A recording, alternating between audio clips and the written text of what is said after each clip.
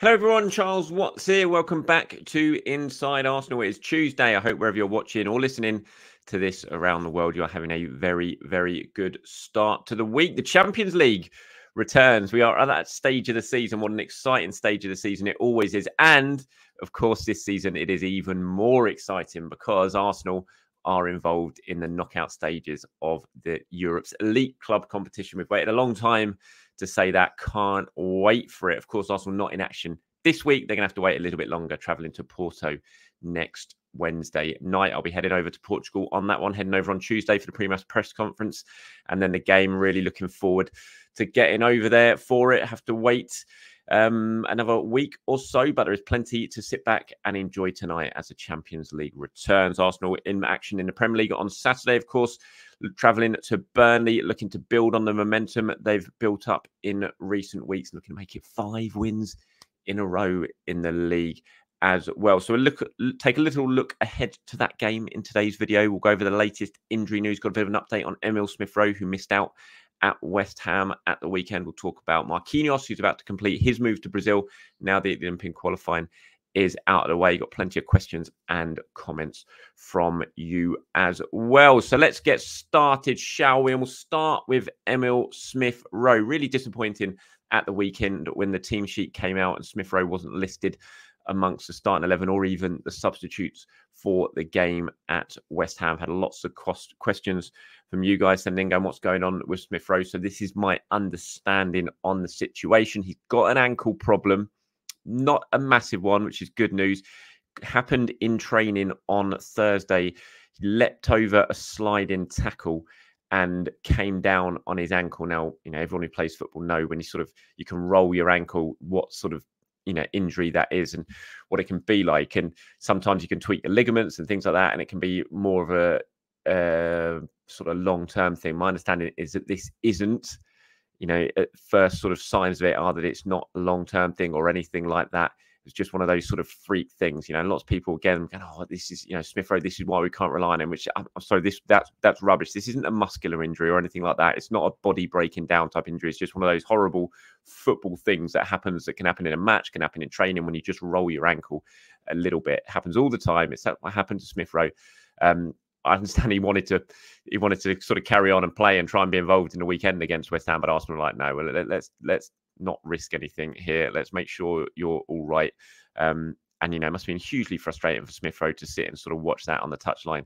Well, not on the touchline, he wasn't at the stadium, but watching it from home must have been hugely frustrating because that was the type of game that Smith Rowe would have absolutely revelled in. The amount of space Arsenal had, the movement that they were producing between them, the sort of fluidity in the attack. It was tailor-made for Emile Smith Rowe. Whether he'd started the game or he'd come on as a substitute, you think he would have had an absolute field day out there. So it must have been really frustrating to sit there sort of watching it with this ankle injury. But it's not supposed to be a bad one. I've been told it's pretty minor. And, as I said, he wanted to play at the weekend in that game. But Arsenal were like, let's not take any risks. Let's make sure you're right. This weekend might come a little bit too soon. You have to wait and see how the ankle settles down a little bit. It's just, bruised and swollen. Don't think there's anything more serious than that. So he will be back very, very soon. It's not some muscular injury like I've seen lots of people moaning about and saying, oh, this is why we can't rely on Smith Rowe. The same with Gabriel Jesus and things like that. It's just a freak little football accident that happens in training all the time. And he should be back very, very soon, which is really good news for him. And it's really good news for Arsenal as well, because, with the fact that Smith Rowe is now working his way back up the pecking order and, seems to be in Mikel's thinking when it comes to team selection, whether that be starting 11 or substitute, that's a good thing because Arsenal need a really strong squad, especially with the Champions League now starting. You want a really strong squad with a lot of options on that you can turn to if needs be. And Smith Rowe absolutely is one of those because he's got a huge amount to offer to this Arsenal team. And if he comes back fit and he can stay fit between now and the end of the season, then Arsenal are going to be much, much stronger for it. So that's the latest on Emile Smith Rowe.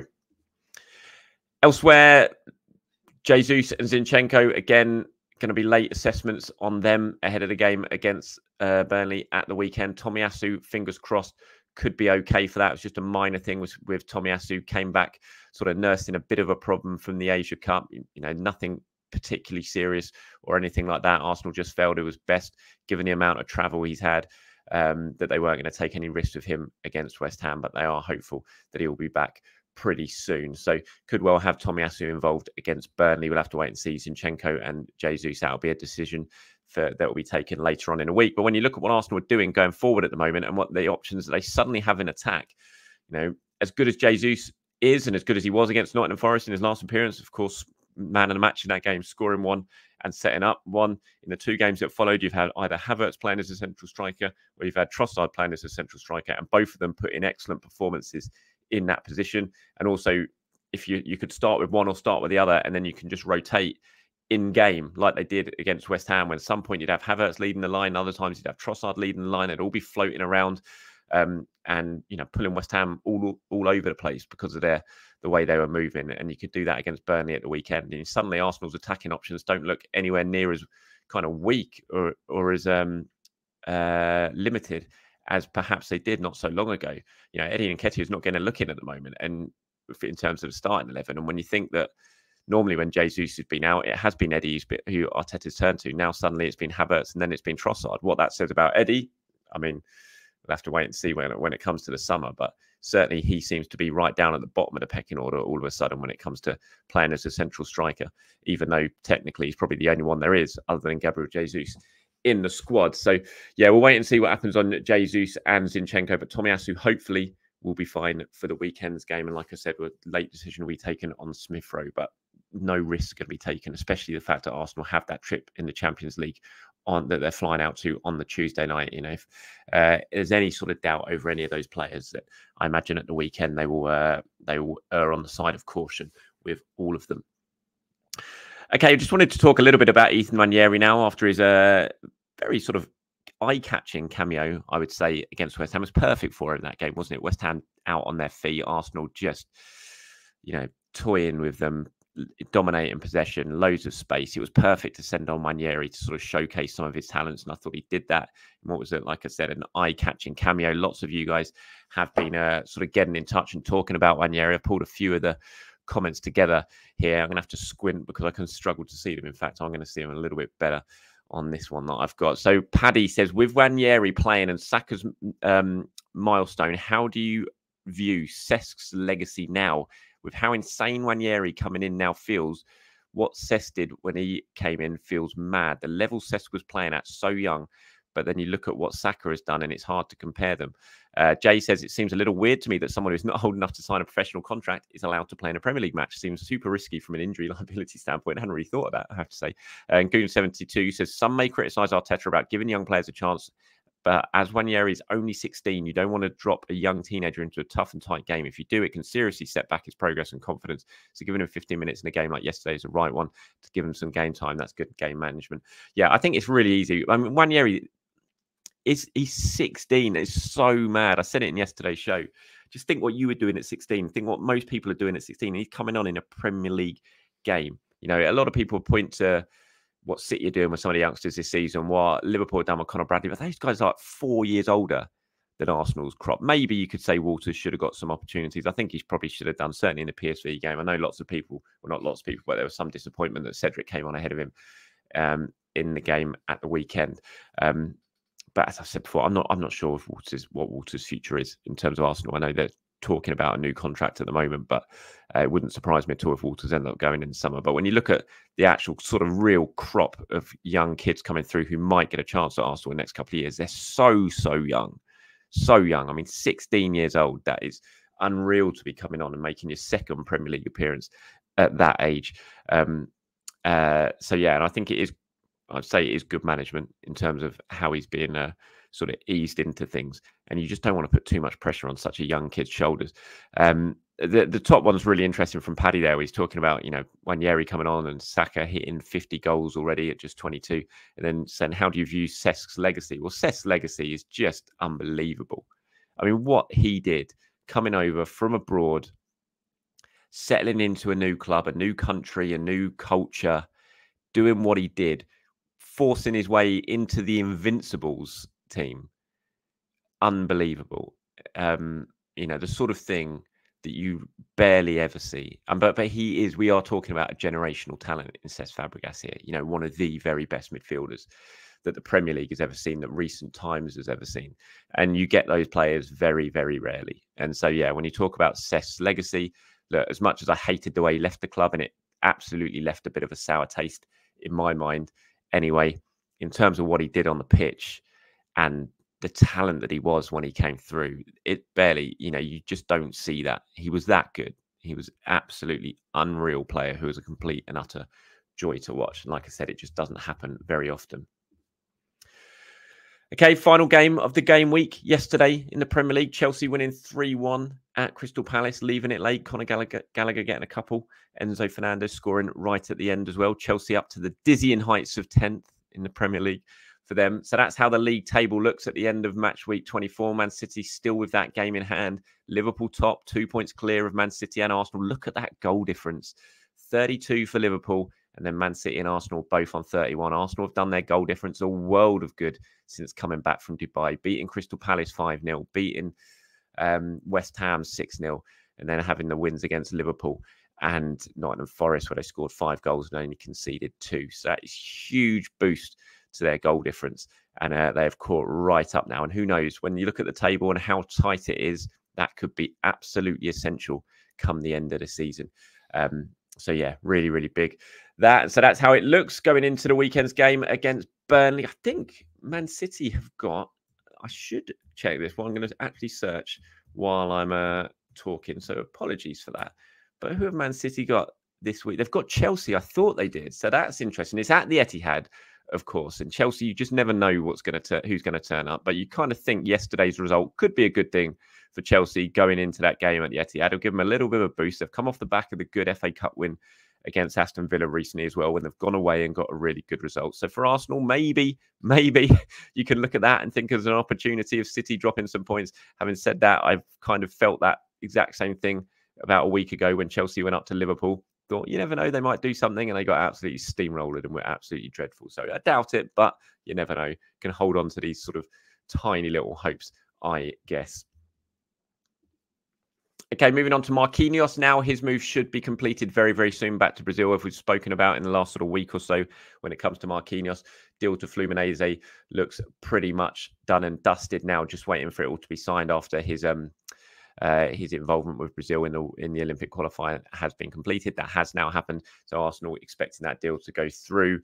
Loan with an option to turn it permanent at the end of the Brazilian season. So yeah, it'll be interesting to see how he gets on over there. Feels like a move that he needs. It might be exactly what he needs to sort of reignite his career. Had a good start when he came over to Arsenal, made a bit of an impact, but a couple of loan spells haven't really worked. He needs to sort of try and breathe a little bit of new life into his career. Maybe going back to his homeland will do that. So expect that deal to be completed pretty soon. Right, moving on to some of your questions and comments now. Can't tell you how many I had about my ratings yesterday, which I explained once again in terms of my thinking about it. I liked Sea Lord's one here. Says, not sure why everyone's complaining about Charles's player ratings. Should just do what I do. Take the ratings he does, give every single player +1, then take a look and think, yeah, that seems right. I think he's absolutely spot on. That is exactly how you should probably do it. Judith here underneath says, hi, Charles. I totally agree with your rating system. So there you go. I've got some support. Says, for me, a 10 out of 10 performance requires an almost historic performance in which the opposition also play well. One that stands out for me was Santi against City in 2015, 100%. Now, that is a 10 out of 10 performance. Wonder if you could tell us what other performances have been a 10 in your eyes. I thought this was really interesting. It got me thinking about 10 out of 10 performances that I would give in my player ratings. And I've got a few that I think of. I mean, Arshavin against Liverpool, which is a weird one because he didn't actually do that much in that game. He barely touched the ball, but what he did, he scored 4 goals at Anfield. And I'm sorry, you could be awful for the rest of the game. You could fall over the ball every time you get the ball. But if you score 4 goals at Anfield, I think you'd probably get a 10 out of 10 performance. So you can put Julio Baptista into that list as well for what he did in the League Cup game against Liverpool as well. So I'd give those 2 10 out of 10s. Kanu versus Chelsea, for example, coming on, Arsenal 2-0 down. He scores a hat-trick. Arsenal win 3-2. He gets a last-minute winner scoring from the corner flag. That's a 10 out of 10 game. Henry versus Liverpool in the Invincibles season. 2-1 down at half-time Arsenal just gone out of the Champions League, just gone out of the FA Cup, season on the line almost. Invincible's record on the line. He scores a hat-trick. Arsenal win 4-2. You know, that gets it. Cesc, we're talking about Cesc earlier on. Cesc versus Aston Villa. Don't know if any of you remember this game. It was in a year when Arsenal and Villa were going head-to-head for like 4th spot, basically. And Cesc had been nursing an injury for a while. It had hamstring problem. He was on the bench. He couldn't start the game. Arsenal needed him. Wenger sent him on. Cesc scored 2 goals in about 20 minutes. Single-handedly won the game and then pulled his hamstring, scoring the 2nd goal and had to go off again. He was only on the pitch for about 20 minutes, but he just won the game through injury. That one, Santi versus City, obviously, we talked about. Henry at the San Siro. You know, one of the most remarkable individual performances you'll ever see in a game that Arsenal had to go there and win, and he inspires them to a historic 5-1 win. Alexis Sanchez at West Ham, the hat-trick he scored there, it was just a monster of a performance from Sanchez. Bergkamp versus Leicester in 97, the hat-trick. I remember Bergkamp versus Everton, I think it was 7-0. That was David Moyes as well. It was 7-0 in, I think it was the 2004-2005 season. And it was when Arsenal were trying to get him, or Arsenal fans wanted him to sign for another year. I was there at Highbury and we were all chanting one more year. And he just produced this masterclass of a performance, set up all 3 goals in the first half, scored another one in the second half, a 7-0 win. So that game, I always think when it comes to Dennis Bergkamp. Anders Limpar and Ian Wright in 91, or in 99, no, I can't remember what year it was. It wasn't 91. But it was around that time. It was on my birthday, actually, December the 21st. And Arsenal beat Everton 4-2 at Highbury, and Limpar set up all 4 goals and Wright scored all 4. So both of those I give 10 out of 10. So those are the performances when I'm talking about when you give someone a 10 out of 10 performance. So that's a list of some of those. But if you guys have got any other thoughts who deserves 10 out of 10s, you know, truly historical 10 out of 10 performances, let me know in the comments below. Thank you very much for that, Judith. I appreciate that one. That was good fun to think about. Vet Para says, something that didn't get any coverage at all is that Ben White was inverting from right back at West Ham. I think that took a lot of pressure off Kiwior and helped our midfield dominance. I thought he did that really well. His on-the-ball capability is so underrated. Fabulous footballer. Such a pest from set pieces. Also, he absolutely is. Yeah, look, I spoke about Ben White yesterday in the video, and I thought he did really, really well. And I thought he's done so well since Dubai. Someone was saying, weren't they, yesterday, is that his performance levels are measured by his tan levels, and going to Dubai has obviously supercharged him. But you're right about him inverting. That was very, very obvious at the weekend. I thought that when you watched it, you could see he was doing that, and that was allowing Kiwior to be a little bit more of a natural left back, which it just makes sense, doesn't it? When you've got a player as good as Ben White, who can play where he plays on the pitch and is such a good, technically gifted footballer. If you're asking a fullback to invert and you don't have a Zinchenko or someone like that, and you're playing a centre back at left back instead, then it makes sense just to switch it around and allow Ben White to become the extra man in midfield and let Kiwior do what he's good at, which is defending. And he did that against West Ham. And I thought after a little bit of a nervy start, Kiwior played well against West Ham.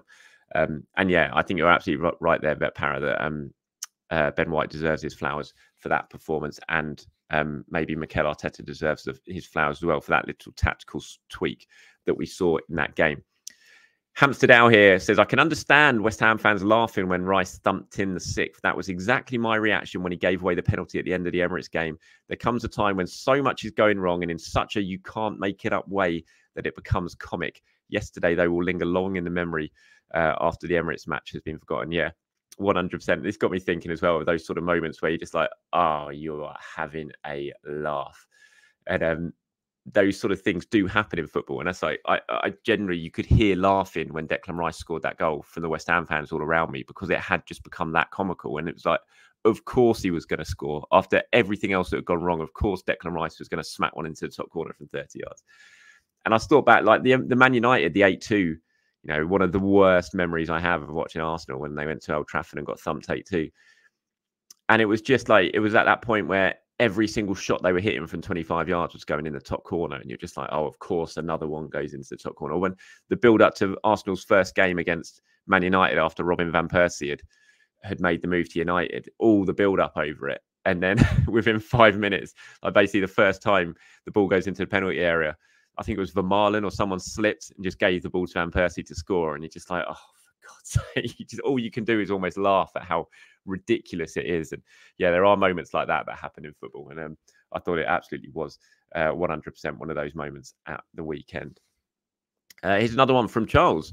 It says, nobody was looking down on set pieces. The worry was the lack of goals from open play. This was in response to what I said yesterday about, again, how set pieces proved to be so important for Arsenal. How it sort of changes the game state of a game, and the fact that Arsenal could get that first goal from a set piece against West Ham, then open the game up to allow them to do what they did after that. He says, Charles, we had an issue breaking down teams from open play. So where would Odegaard get these magical 14, 15 assists you claim? We are so eager to push agendas for the popular guys like Odegaard and Kai. I'm not sure anyone's been pushing an agenda for Kai. Kai's been hammered left, right and centre all season, it feels like. We are so eager to push agendas for the popular guys like Odegaard and Kai, yet the not-so-fancy players like Big Gabby don't get talked about. His heading ability, his balls over the top have created opportunities, but you highlight Odegaard passing the ball to our players with a wall of defenders around them as creating a chance. I'm happy for the win, but agenda pushing is unbelievable.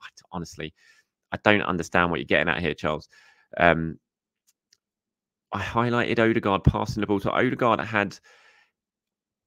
Did you see the stats I pulled up yesterday? I think he created 7 chances in the game. He got 2 assists. That's not just passing the ball to our players. He was creating chance after chance. He should have had more assists.